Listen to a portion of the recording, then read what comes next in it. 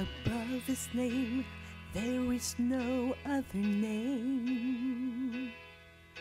The one who is eternally the same. There is no other name. The first and last, beginning and the end. He was the king who made the common man his friend. There is no other name.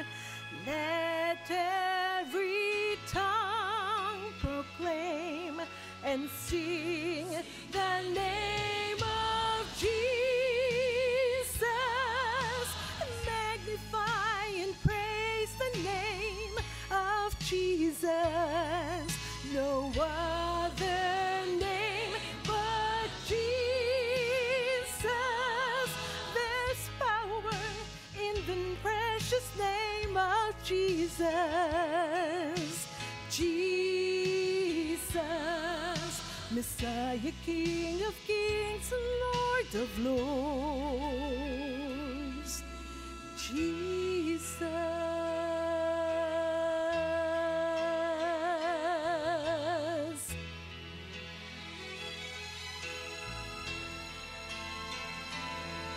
He created all that is with his own hands. And yet the smallest need he understands. There is no other name. The one who said, I am the great I am. And then he gave himself the sacrifice for men. There is no other name. Let every tongue proclaim and sing the name of Jesus. Magnify and praise the name of Jesus. No other name but Jesus. There's power in the precious name of Jesus. Jesus, forever he shall reign as King of kings, Lord of lords, and every living thing. From now on we'll worship him and praise the name of, praise the name of, magnify and praise the name of Jesus.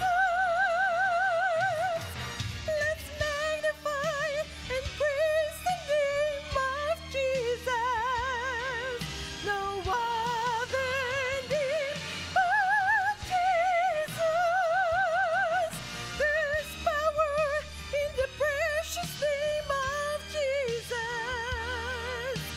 Jesus, forever we shall reign as King of kings,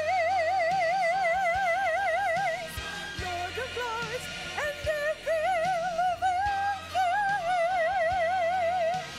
From now on we'll worship him and praise the name of Jesus. Jesus,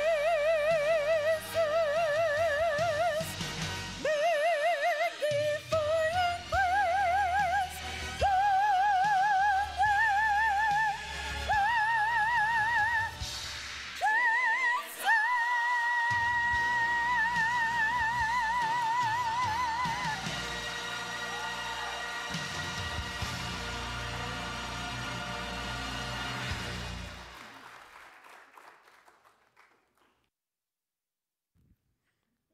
Good job, Amy. Okay, wow. You want me to try to hit that note? That would be fun. I'll give you fair warning before I do, so you can run for the door. Amen. Thank you, Amy. What a tremendous song this morning to just remind us who we're here to praise, right? To lift His name up. So thankful that you're here this morning. You'll notice in your bulletin that there's no children's church today. We don't ever have children's church on the first Sunday of the month. That we call Family Day. So our kiddos get to stay in here with us, worship with us, get to hear Amy sing, right? But anyway, so kiddos are in here today, and so we're thankful for that. I hope you're paying attention to all those announcements. We give Trey a heavy task to try to share with you all the things that are going on in the life of our church. And I will just tell you, church, gear up, because from now until Christmas, which, by the way, is 13 weeks away. Is that scary? Yeah, it's here again, right? From now until then, our schedule gets pretty hectic around here, lots of things going on, and it's all a blessing. We don't want you to miss any of it. You'll be blessed as you pour into the lives of our kids, as you participate in many of the outreach events we'll be doing and things like that. So we don't want you to miss that. And I appreciate so much Trey and Diane and Joyce trying to get some of that stuff kind of into your heads this morning so you know some of what's going on. So we look forward to all of those opportunities that the Lord gives us to serve Him. But I'm glad you're here this morning, and I know that you're here to worship Him with us, to hear His word, and to let Him speak to us. So I want to lead us one more time in a word of prayer before we open His book together and hear what He has to say to us today. So would you just bow with me for a word of prayer, and let's just ask Him to speak to our hearts this morning. So pray with me if you would. Father, we are blessed to get to be in this place this morning, to get to worship You. And God, we just declare before You, as we do every week, that You are worthy, worthy, worthy of our worship and our praise. You are worthy to be exalted in this place. And God, our meeting in this place today is not about us. It's not about what church we're sitting on, what name's on the door, what denomination this is, or even what style of music we sing. This is about You. God, we are in this place today to lift up Your name, to worship You, and to hear from You. And God, I know that in a group like this, in a crowd like this, and we've got many others listening on our live stream this morning, that there can be lots of different things that cause us to tune in. Lots of different motives for us being here this morning. But God, You've got us here now. And God, more than we maybe even are aware of, we need to hear from You. We don't need to hear from the old ornery preacher standing in the pulpit this morning. We need to hear from You. We need You to speak to our hearts, to speak to our hurts, to speak to our needs. God, we are poor men crying out to a good God and a good Savior. And we need to hear from You. We need to know that You are real, that You care about what we're going through. God, we need to hear You this morning. So my prayer this morning, God, is that for the next little bit, You would help us to tune everything else out. Anything that would keep us from hearing You. And God, maybe like never before, give us ears to hear. God, soften our hearts so that it might receive what You want to say to us. And I pray, God, that Your Holy Spirit would have His perfect work in this place today. Nothing hinder the movement of Your Holy Spirit. Holy Spirit, have Your way. And God, when we get ready to leave this service in a little bit and walk back out into the world and back into our lives, God, my prayer is that the things You've spoken in our heart today in this place might be life-changing out there for us. God, that this morning we just wouldn't just be stirred and moved by a service like this, a beautiful song like that. But God, we would be changed to Your glory. God, we'd be ready to be Your mouthpiece to tell others the good news of Jesus Christ, to be Your hands and Your feet to minister to those who are hurting and to point them to You.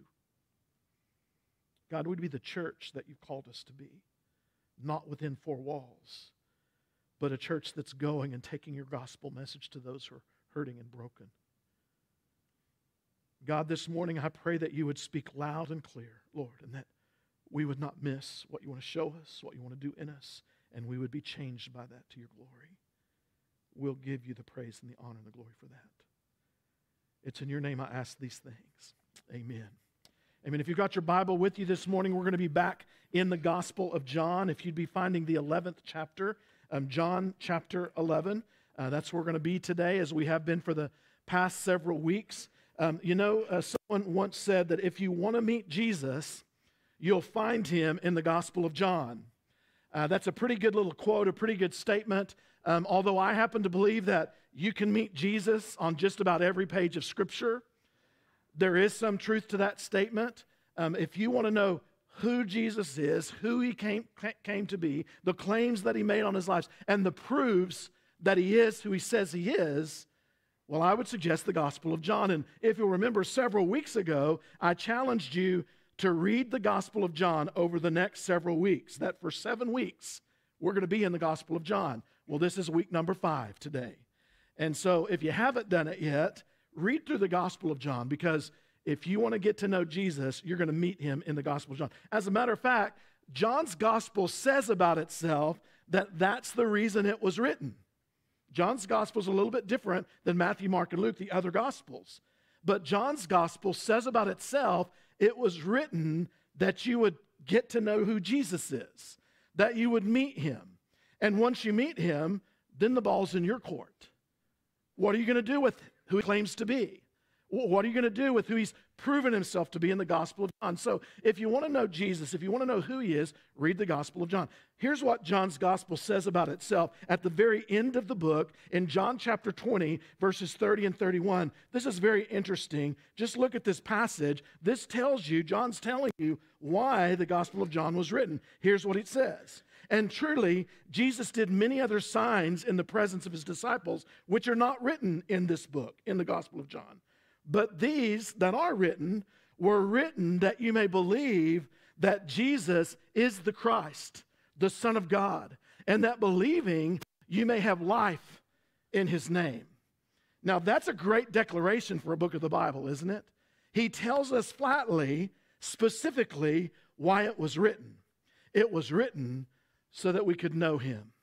Now, we've been in the series of messages for some time now that we've been calling, who does Jesus say that he is? And that's a great question, right? As a matter of fact, we've been saying that could not be more of an important question. And I think one of the best places in Scripture to go to answer that question is the Gospel of John.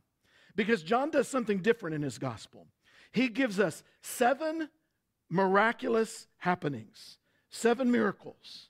And each one of these 7 miracles coincides with the claim of Jesus. Here's the 7 miracles of Jesus. You may be familiar with these that appear in the Gospel of John. Sarah, go ahead and put that slide up if you would, the 7 miracles that you'll see up there of Jesus. Here they are. In one, very first part of John, he turns water into wine. We're familiar with it. That's in the Gospel of John. In one of them, he heals a nobleman's son. And many people at this point are wondering, who is this man who turns water into wine and who heals the sick? But then it goes on.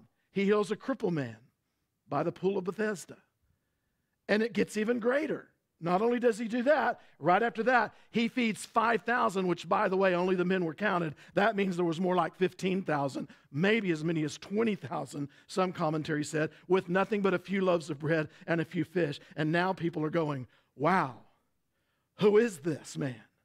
And then Jesus walks on the water to confirm to his disciples exactly who he is. Man walks on water and sinks. God in the flesh walks on water and walks on water, right? Amazing. Then he heals a blind man, gives a man that's been blind from birth his sight. And now many are going, could this be the one? Could this be the Messiah? Could this be God in the flesh? And then the one we're going to be at today is the last one. If all of that wasn't enough, and many are saying, who does Jesus claim to be? Who is he? And he's even asked the question, who do you say that I am, right? Then he raises the dead. He brings Lazarus back to life, and surely they say, this must be God come down. This must be God in the flesh. Now, those are the 7 miracles that you'll find in the Gospel of John. And interestingly, in the Gospel of John, Jesus has a claim about who he is that coincides with all 7 of these. There happen to be 7 of those claims. We've looked at 4 of them. We're going to look at the 5th one today. If you remember, those claims are amazing because each one of those claims begins with the I am statement. Remember, the name I am was the name that God gave to Moses at the burning bush. When Moses said, "Who am I to tell people that you are?" And God said, "Tell them that I am has sent you." And we looked at that and we realized that the name I am in Hebrew is the name Yahweh, the proper name of God. And when Jesus gave these 7 claims of who he was, each one of them began with, I am the bread of life. I am the light of the world. I am the door, the entryway by which you must approach God. I am the good shepherd. I'm here to watch over you, protect you, be with you, whatever you go through. And today we're going to hear the 5th one that he's going to make. The truth of the matter is we got to do something with the claims of Jesus. The question to me may be beyond the title of this series, who do I say that Jesus is? Who do you say that he is? And who did he say that he is? The bigger question for me is, what are we going to do with the claims? What are we going to do with who Jesus says he is? Because he shows some miraculous events that he does, and he makes some claims about who he is. But I got to tell you this, it's not enough to know about Jesus. You got to know him, right? It's not enough to know what the Bible says about Jesus or even to read about those miracles and try to form an opinion about whether that really happened or not, right? It's not enough to know about him. You got to know him. And I love the Gospel of John because it helps us get to know him in a personal way. That's why it's written. You know, you can choose what you're going to do with the claims of Jesus. You can choose to ignore them or deny the claims or disbelieve them. I don't believe this ever really happened. But you need to know that you walk away from the claims of Jesus, well, that has eternal ramifications. Walking away from the claims of who Jesus claims to do by doing nothing or denying them, that has ramifications for life here and now for certain. I believe that. But it has eternal ramifications. Or you can choose to listen to Jesus' claims. Study further about who he is, maybe in the Gospel of John. Dig into who he is. The choice is yours, but please understand that that's one of the most important questions in life you can ever ask. Who is Jesus to me? Who does he claim to be, and what am I going to do with those claims? Remember, we've been talking about this for several weeks now, and I've shared some different quotes with you. And Dr. John MacArthur, one of the preachers that I love to listen to, said, liar, lunatic, or Lord, those are the only options to consider when it comes to determining the truth about Christ. Some people want to call him a good moral leader, but if he lied in Scripture about who he was not moral, and he wasn't a good leader. Sounds more like a politician, right? You get what I'm saying? That's not truth, so he can't call him a moral teacher if he lied. Or he was crazy, claiming that he was God in the flesh and the Messiah. He's either that, or he's nuts, or he is who he claimed to be. That's what John MacArthur said.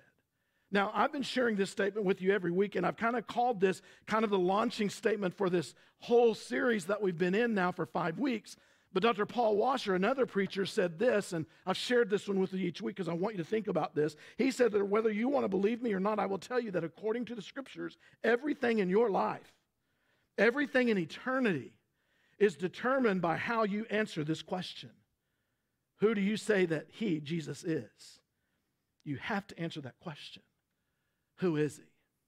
Now, that's pretty powerful in its own right. I've been sharing every week different polls and statistics. Seems like Jesus is a popular subject. Almost every polling agency and news agency seems to, from time to time, poll the American people on what they believe about Jesus. Well, about this time last year, a few months away from this, Newsweek put out a poll. Now, I've shared polls with you so far from the Barna Research Group and from Lifeway and from Legionnaire Ministries and all different types of ministries. Well, this one comes from a secular news source, Newsweek. Newsweek polled Americans on what they believed about Jesus. The poll was simply called, "Who is Jesus?" Now, the answers, the responses they got were very interesting to me. This was polled last year in December, right before Christmas, which tells you why they got such a great result, right? I mean, it's that close to Jesus' birthday, we got to answer this one right? But this is what they found, and I find this quite interesting because we've been kind of asking, what do we believe about Jesus? Who is he? Who does he claim to be? This was a Newsweek poll. Reliable, not reliable, you can determine yourself, but that's interesting to me. This is what they found. I find this interesting. 93%, that's pretty high. 93% of Americans believe that Jesus actually lived. That's huge to me. That means, okay, then who was he? All right? If 93% say that Jesus actually lived, then who was he? Well, we've kind of talked about that. Some say he was a great moral teacher, and some say that he was a prophet like other prophets that had come. Some say that he was a man of great integrity, the kindest man who ever lived, highly moral. We've read all of that kind of stuff. But there's at least 93 Americans say, we believe he actually lived. Then this is interesting. 79% of Americans believe that Jesus was born of a virgin without a human father. Well, that's a miraculous event. That 79%, according to Newsweek, believed. 82% of Americans believe that Jesus Christ was God or the Son of God. That's high, isn't it? I find that interesting. And then 52% of Americans believe that Jesus will return to earth someday, just like he promised in the Bible. And 15% of those said they believe he'll return in their lifetime. I find that interesting. And then 81% of Americans believe that there would be less kindness in the world if Jesus had never come. And then 72% believe that Jesus did indeed miraculously rise from the dead, just like the Bible teaches. And another 79% of Americans believe that Jesus was a great miracle worker and that the miracles he performed in the Bible actually happened. I find those statistics amazing, especially from a secular news source. I don't know about you. But it says to me, listen, we can believe all kinds of things about Jesus. We can believe he actually existed. We may even believe some of the claims that people make about him. But the question is, what have we done with that? What have we done with that claim? How has that impacted our life? How has it changed who we are, how we live? Has it adjusted anything in my life? If he's who he claims to be, listen, that has huge ramifications if that many people really believe he is who he claimed to be. I think we see here that many believe he was a miracle worker, that literally he performed miracles in Scripture. Now, this morning, we're going to be in John chapter 11, so hopefully you're there with me, and we've been marching through the Gospel of John, kind of looking at each one of these things one at a time. We're going to be in this amazing story because as you walk through John, Jesus gives you these miraculous things, and along with that, Jesus says who he claims to be. He tells us, and each one of those claims has ramifications for our life. And ask the question, what are we going to do with that claim? How is that going to impact my life? What am I going to do with it? And we got to say, listen, who does he claim to be? This is who he claims to be. Now, what are you going to do with it? So we're going to be in John chapter 11 today, digging into this a little bit deeper. And I want you to see this one because I think it's amazing. Now, I had a really hard time picking out what scriptures to read. I could read the whole chapter, but listen, that's a lot of reading, right? And it would take almost the whole time that I have to get through that. So I'm going to jump around in it. So you're going to need your Bible this morning. And I'm going to begin in the very first chapter, John chapter 11, because I want you to see the context of what's happening here when Jesus makes this fifth and amazing claim about who he is. Now, keep in your back of your mind, who does he say that he is? He's going to tell us who he says he is. And then the question's going to be, what am I going to do with that claim? Am I going to walk away from it? Am I going to ignore it? Am I going to embrace the claim, accept the claim, and allow who he claims to be impact my life? All right, here we go. Look at verse 1 of chapter 11, and let's lean into this amazing, amazing story. Here's what happened. Now, a certain man was sick, Lazarus of Bethany, the town of Mary and her sister Martha. It was that Mary who anointed the Lord with fragrant oil and wiped his feet with her hair, whose brother Lazarus was sick. Therefore the sisters sent to him, Jesus, saying, Lord, behold, he whom you love is sick. When Jesus heard that, he said, and pay close attention to this, he said, this sickness is not unto death, but for the glory of God, that the Son of God may be glorified through it. Now, Jesus loved Martha and her sister and Lazarus, so when he heard that he was sick, he stayed 2 more days in the place where he was. And then after this, he said to his disciples, let us go to Judea again. Now, that's amazing. When I read verses 5 and 6, I think those 2 verses seem a bit contradictory, maybe a bit hard to take in. Now, Jesus loved Martha and her sister and Lazarus, so when he was sick, I didn't go to him. I stayed where I was for 2 more days. That a little strange sounding, but in verse told us why he's doing what he's doing so that Jesus could reveal to us who he was and be glorified. That's amazing. Now, as you continue reading, Lazarus dies in the next few verses. He dies. 2 days pass, and we pick up the account in verse 17, and look at that with me if you would. I'll read on down to verse 27 this time, and let's pick it up. Now, Jesus didn't come. He tarried, even though he knew Lazarus was sick. Lazarus, whom he loved. And during that tarrying time, what happens? Lazarus dies. Now, look at verse 17. Here we go. So when Jesus came, he found that he had already been in the tomb 4 days. Now, Bethany was near Jerusalem, where Jesus was, about 2 miles away. And many of the Jews had joined the woman around Mary and Martha to comfort them concerning their brother. Then Martha, as soon as she heard that Jesus was coming, went and met him, but Mary was sitting in the house. Now Martha said to Jesus, Lord, if you had been there, my brother would not have died. But even now I know that whatever you ask of God, God will give you. And Jesus said to her, your brother will rise again. And Martha said to him, oh, I know that. I know that he will rise again in the resurrection at the last day. And here's Jesus' claim in verse 25 and 26. Look at it. Jesus said to her, I am the resurrection and the life. He who believes in me, though he may die, he shall live. And whoever lives and believes in me shall never die. Do you believe this? So she said to him, yes, Lord. I believe that you are the Christ, the Son of God, who has come into the world. What a powerful, in a tragic situation. I mean, many of you in this room have lost loved ones and your heart has been broken into by grief. You've experienced that. And into that situation steps Jesus in the moment of grief. And he says, I am the resurrection and the life. Do you believe this? It's because it's the first time in the claims of Jesus where he says to us, what are you going to do with this? Do you see it? It's the first time he said, I'm the good shepherd, but he didn't give an invitation and said, what are you going to do with that? He said, I'm the door, and we've talked about how we need to enter into the door through him, but he didn't say, what are you going to do with that? I may have said it, but he didn't say it.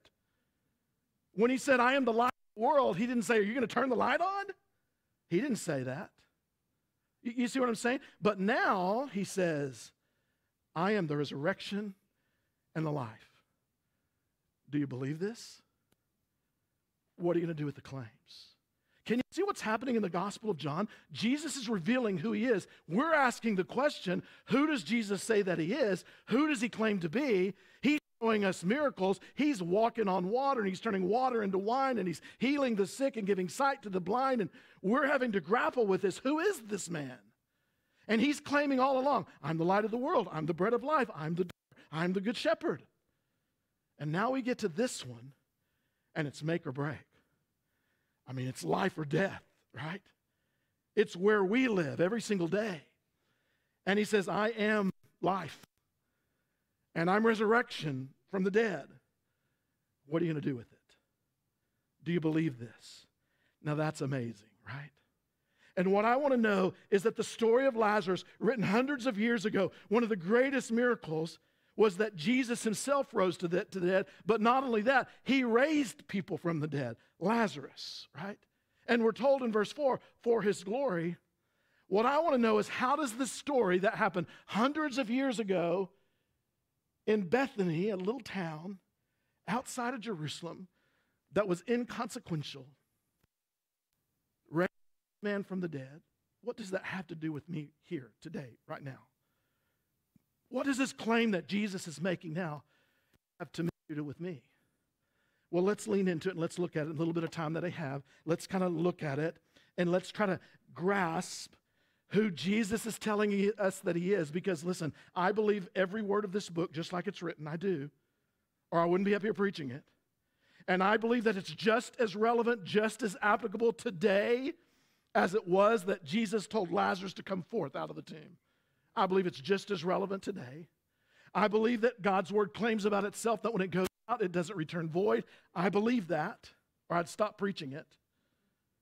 I believe that it's relevant for us, and I believe that this word is for us today. And he wants to say in our lives, what are you going to do with this claim? Do you believe this? So let's look at it. Let's pick it apart for just a minute, and I want to show you something. I'm just going to talk about this promise that Jesus makes in verses 25 and 26. It's a marvelous promise. And I want to talk about it and lean into it and understand this claim of Jesus and how it relates to us, what it says to us today. So let's take a look at it. First of all, if you're taking notes, jot this down. This will be on the screen. I want you to see this. This is so important to me. As the resurrection and the life, this claim that Jesus gives, Jesus gives us a promise that is powerful. This is a powerful promise. Don't miss that. When he says, I am the resurrection and the life. Listen to me, whoever you are sitting in this room today. He is speaking a powerful promise into your life based on who he is. And it is absolutely essential that you don't miss this promise. Because I'm going to tell you, it has eternal ramifications for you. It transcends this life. That's how powerful it is. So think about this. Here's the claim. Look at it in verses 25 and 26, and you just tell me that you can't see the promise here. Here's what he says. Jesus said to her, I am the resurrection and the life. And then notice this word. He who believes in me. Can I tell you what that he is? That's a gender-neutral word. Although we read the word he, it means anybody. Whosoever, right? Anybody. Anybody who believes in me, though he may die, he shall live. And whoever lives and believes in me shall never die. That's a pretty huge claim. Now, do you agree with me on this? If that claim is real, that's powerful. That means this claim transcends death.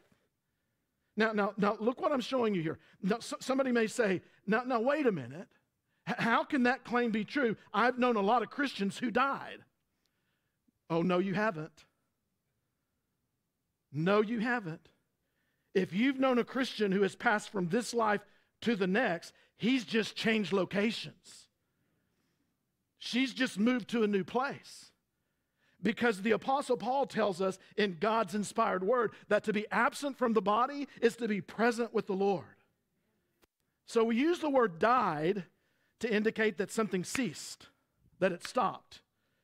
Well, you read Scripture and you understand what Christianity, what Scripture is teaching you, and what Jesus is making in this claim. It's saying that if you are a believer who has eaten of the bread of life, that is, you've taken Jesus' life, right?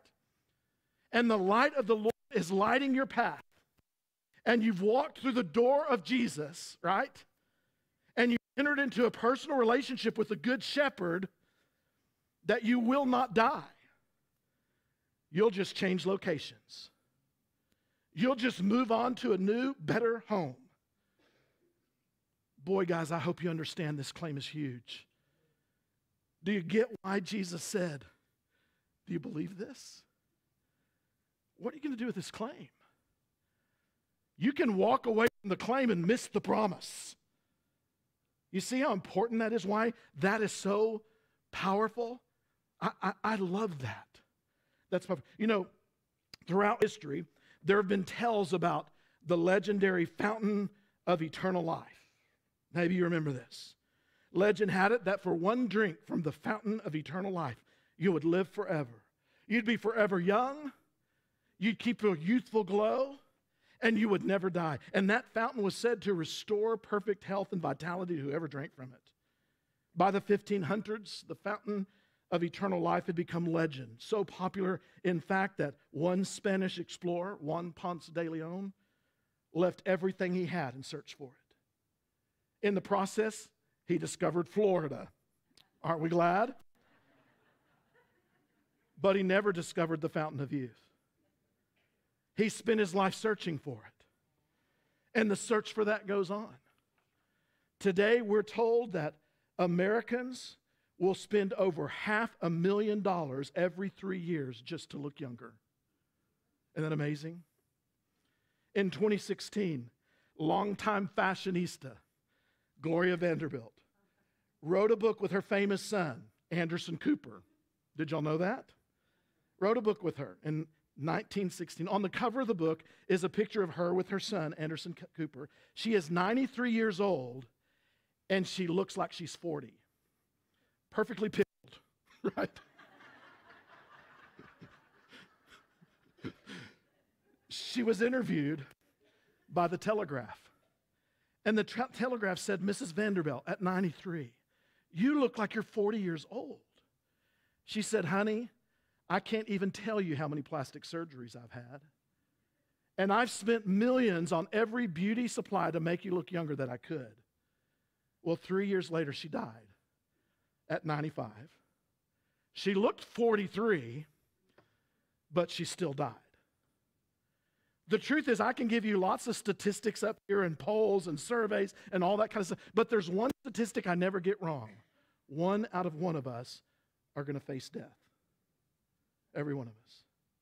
You know what the average life expectancy in 2023 is? I looked this up yesterday. You know what it is right now? 79. I'm not going to ask for a show of hands. But how many of you have outlived your warranty? Right? I mean, some of us are going, God is good. Right? You know, some have estimated that at some point that'll continue to climb. That's the highest it's ever been at 79. Many diseases now are being cured and people are living longer and healthier lives. But think about this. Even if we got the life expectancy up to 100, that's a drop in the bucket or less when compared to eternity. Get that? This is a powerful, powerful promise that he's making in this passage of Scripture. I got to tell you something about this promise that makes it powerful to me. And I've lived through some of this stuff. This changes how we look at death. It changes how we look at hospital rooms, nursing homes, and funeral homes. It changes how we view sickness. And doctors' diagnoses that scare us to death, and terminal illnesses and hopeless situations. It changes how we look at cemeteries and graveyards. It gives us hope beyond the grave, doesn't it? That's what makes this claim of Jesus so powerful, so life-changing. Next time you drive past a cemetery, think of the one who that grave couldn't hold. And because it couldn't hold him, if you know the resurrection and the life, it can't hold you either. A little boy, 5 years old, was driving with his dad, and they happened to pass a cemetery, and they noticed a large pile of dirt, freshly dug grave. The little boy said, "Look, Dad, one got away."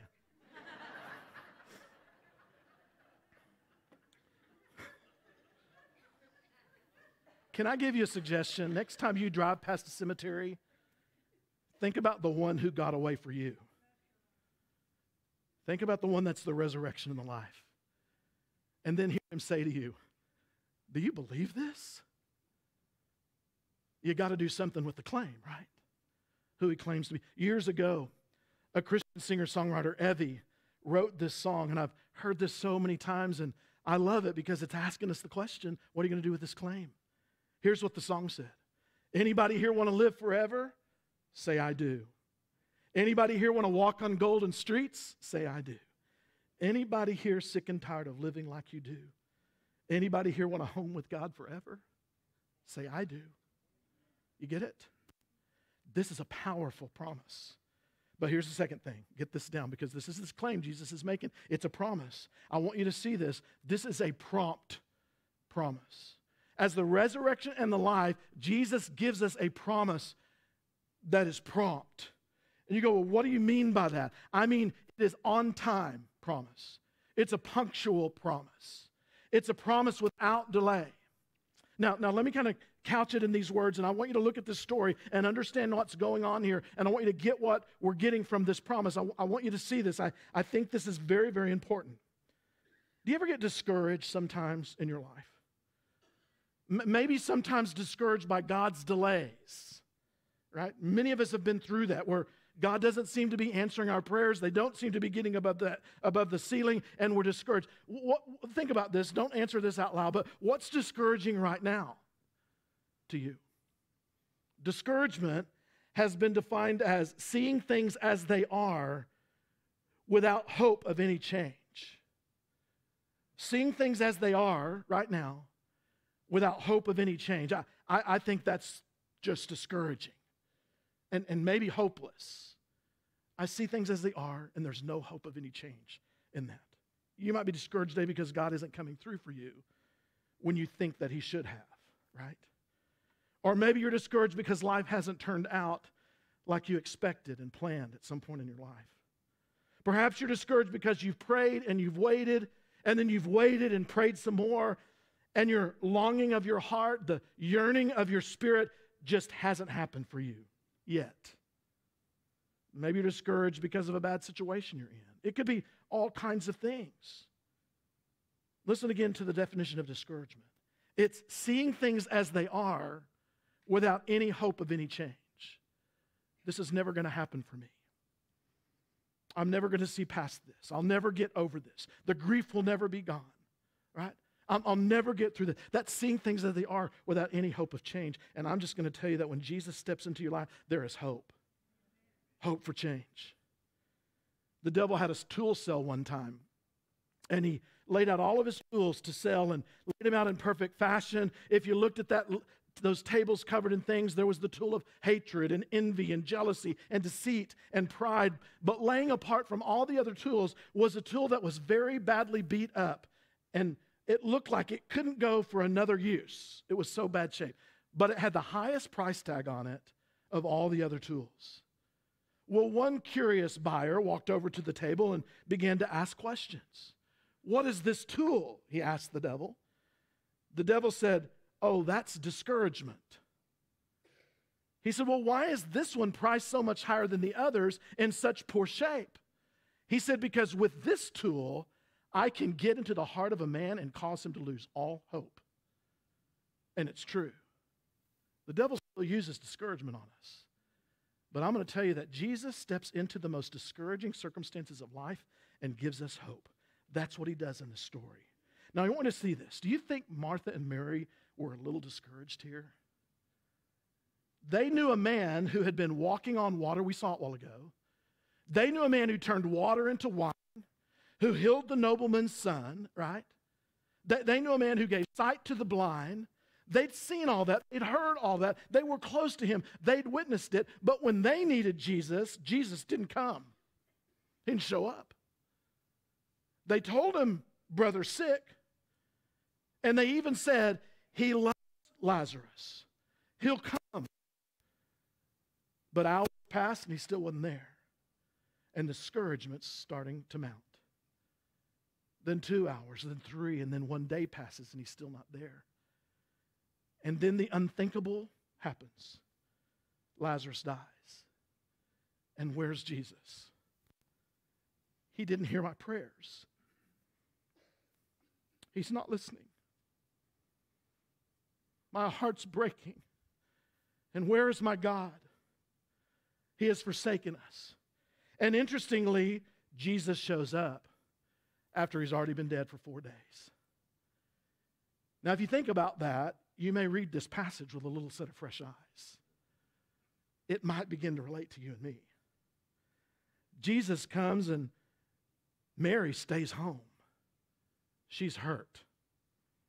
Martha goes to see him. But her words to him are interesting in verse 21. Did you see it? Lord, if you'd been here, my brother would not have died. You can read that with any inflection that you want to in your voice, but I just have a feeling there may have been a little resentment there. Maybe a little hurt. Maybe a little anger. Maybe between the lines, and I'm not trying to add to Scripture, you might even heard, well, why didn't you come? You could have helped him like you did everybody else. Why weren't you there?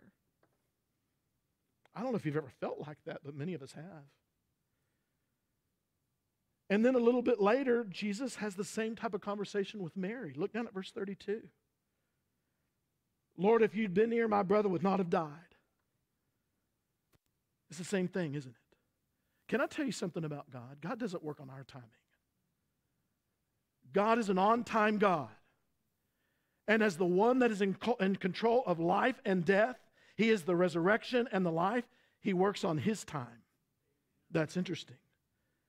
We need to remember that God's timing is always prompt. Jesus didn't really delay in coming. We're told in verse 4 why he didn't come. That we might know who he is. Today, you know what? Aren't you glad Lazarus died? Because Lazarus died, you and I know the resurrection and the life. I mean, Jesus raised him back to death, and I have a feeling Lazarus said, what in the world are you doing? Do you know how good it was on the other side, and I got to come back to this mess? Right? Lazarus' death was for a purpose, and God's timing is always prompt and on time for his glory and our good. If you back up to verse 4, you see it there. This sickness is not unto death, but for the glory of God, that the Son of God may be glorified through it. How is he going to be glorified through it? We were going to get the claim of who he is. We were going to see him for who he is, and it was going to make a difference. All right, I got to go into the last one because you guys know I'm going to run out of time. You got to see this final one. I got a few more things to say there, but we got to move. All right? This great promise that's found in this claim, I am the resurrection and the life. He who believes me will never die. It carries with it this powerful promise for us today. The hope of life beyond the grave, right? And it's an on-time promise. God's timing is always perfect. He knows what he's doing. He's prompt, and he's an on-time God. He's never late. He's never early. He knows what he's doing. But third, I want you to see that this promise is probing. I've been saying it all through here. But if you look at our passage of Scripture in verses 25 and 26, look at it, you will see why I say this is probing. Because here's what Jesus said to them in verses 25 and 26. Pay attention to verse 26. Jesus said to her, I am the resurrection and the life. He who believes in me, though he may die, he shall live. There's that powerful, powerful promise. And whoever lives and believes in me shall never die. And here's why this is probing. Because he says to us, do you believe this? Do you believe it? And I just have to tell you that that makes this passage relevant for today. He looks at us and he says, what are you going to do with this claim? Now, if you were to go back to verse 26, you can put your name instead of Martha's in there. He said to Buddy, do you believe this? Buddy, do you put your faith and your trust in what I'm telling you? Do you trust that what I'm saying to you? Do you believe that I have power over death and life, and that whoever believes in me shall never die under any circumstances ever? You know, it's very interesting, this double negative that appears in verse 25. I think this is very powerful. He says, I am the resurrection and the life. He who believes in me, though he may die, shall live. And whoever believes in me shall never die. You see that phrase, never die, right there? That's called a double negative. In the Greek language, it literally says this: he who believes in me shall never, no, never, under any circumstances, in any way, die. That's what it says. And that's what they heard. And then he said, probing, do you believe this? Guys, listen, that's powerful. And it's prompt, right? And it demands an answer from this. I love her answer, 27. Yes, Lord. I believe that you are the Christ, the Son of God who has come into the world. That is a profession of the lips at who Jesus is. Now, here's what we have to do with the claim.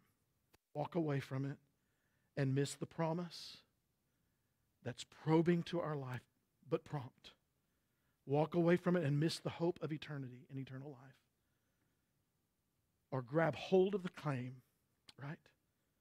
Take into our life the bread of life, who Jesus said he was. Embrace the light and the path that he has for us as the light of the world.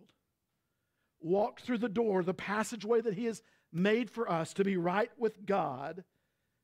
Ask the Good Shepherd to be our shepherd. And embrace the claim just like Martha did. I believe you are the Christ, the Son of the living God. Would you bow with me for a word of prayer? With heads bowed and eyes closed, I'm going to ask Nancy if she would to come and just begin to play our hymn of invitation. I love this invitation song, and we sing it ever so often. You'll recognize it right off when you hear it. It's a plea. That's how I see it. It's us asking the Spirit of the living God to fall fresh on me today. Fall fresh on me. Ask yourself right where you're sitting right now, what am I going to do with this claim? This claim is powerful. And it carries with it a question for me and you. Do you believe this? And if you believe it, what are you going to do with it? And if you're here today and you've never trusted Christ, you've never placed your faith in him, you've never fully embraced that and said, I truly believe that he is, claims to be, he's who he claims to be. I would never for anything in the world put you on the spot or embarrass you. That's not why I'm up here. I am up here proclaiming the truth of God's word at who he wants to be in your life and mine. He wants to be your resurrection and life. He wants to give you that hope that he gave to that family that day who thought he'd forgotten all about him. Well, he hadn't forgotten them and he hadn't forgotten you. And he's saying to you today, do you believe this? The Bible doesn't say you got to come to an altar and confess Christ. It doesn't say that. It doesn't say you have to be with the preacher. You even have to be in a church. It says, whosoever shall call upon the name of the Lord shall be saved. That can happen right where you're sitting. It can happen in your car on the way home. It can happen in your home. It can happen in your office. But my friend, it needs to happen. If Jesus is who he claims to be, this is the greatest claim that's ever been made. He is the resurrection and the life. He's your hope for life now and your hope for life later. And right now you can call on his name. And he can become your resurrection in life. But you got to do something with the claim. Do you know him? And if you're a Christian today, will you just, when we sing this song a minute, sing it? Spirit of the living God, fall fresh on me. Restore to me the joy of thy salvation. Take me back. Fill me with your Spirit, that I might be your mouthpiece to tell others the good news of Jesus Christ, that he is the resurrection and the life, that he brings hope to lives that are discouraged and broken. That may call for some recommitment of some lives. Maybe you need to come pray with one of our ministers or kneel at the altar just between you and him as a believer and say, God, I recommit myself to you, the resurrection and the life today. You see, I don't know what he's saying, but you got to do something with the claim. So in just a moment, we'll have a time of response, and we're going to worship and sing this song. If you need to respond, we're going to open the door for you to respond. If you just need to not sing and pray, you do that. If you need to just stand there and call upon the name of the Lord who saves and say, I don't understand everything there is to know about you. I still have many doubts and many questions. That's okay. There's a lot of Christians like that. but I heard him say, you are the resurrection and the life, and I believe it. And right now I call on you to be my Savior, my Lord. I believe in you. Father, we thank you for the truth of your word. God, thank you that your word is direct, that it speaks, that it's powerful. And God, today we give you the glory and the praise for that and what you want to do in our lives. We worship you. And as we stand in just a moment to sing this song, we pray that the Spirit of the living God would fall fresh on us in this place. Revive our hearts. Revive us. And if there's any in this place who need to respond to you in some way, God, we pray that you would give them the faith, the courage, whatever, to step out and respond to you by faith. Maybe right there in that pew or right here in the front. And God will give you the praise and the honor and the glory for what you do. It's all about you. So God, bless this time of response, and may we be open to your voice. It's in your name I ask these things. Amen. Would you stand with us?